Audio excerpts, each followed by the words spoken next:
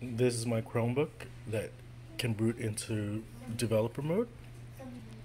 You can tell it's booting into developer mode if, when you press power,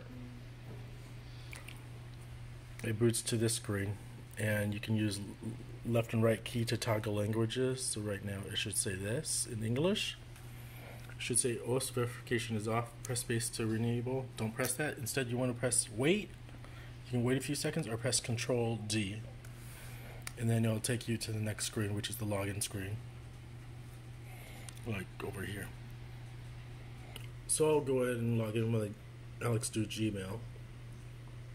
Another way to test if you're actually in developer mode is to go into CROSH.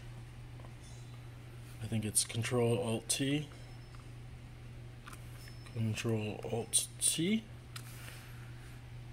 And once you're in here, you just type in shell. And if it goes into shell correctly, like Kronos localhost, it means you are in developer mode. Otherwise, if you tried entering shell and you weren't in developer mode, you get an error message. So those are the two ways you can verify you're actually going into developer mode. Hopefully it helps. I don't know. I mean, the more important question is, do you set it to boot into developer mode? There's certain keys. Let me see. Googled it really quickly, and it says, well, Chromebook is restarting, press escape, refresh, and power button.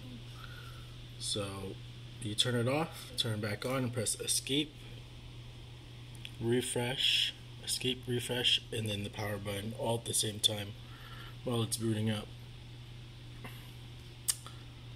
And then hopefully it gives you that one screen that we were looking at way earlier.